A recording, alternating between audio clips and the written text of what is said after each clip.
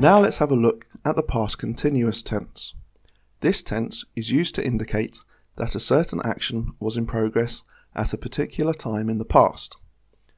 We form the positive form by using our subjects, the auxiliary verb to be, plus the verb plus ing, also known as the present participle. So it results in sentences such as, he was cooking last night, or we were cooking last night. In order to form the negative sentence for the past continuous, we add the word not in between the past form of the auxiliary verb to be and our main verb, which here is cooking. So of course we have, he was not cooking last night, and we were not cooking last night. In order to form the question form of the past continuous tense, again we're going to invert a subject and the auxiliary verb.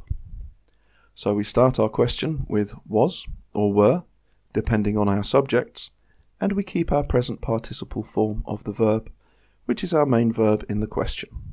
So, was he cooking last night? Or, were you cooking last night? The usage for the past continuous tense is expressing actions in progress at a time in the past. So one example could be, I was cooking at 6 p.m. last night. I was cooking.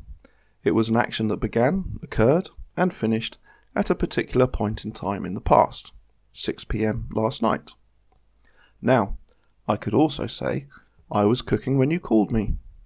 It's the continuation of an action that happened at a particular time. That particular time needs to be conjugated into the past simple tense, as it wasn't continuing, rather the cooking was continuing.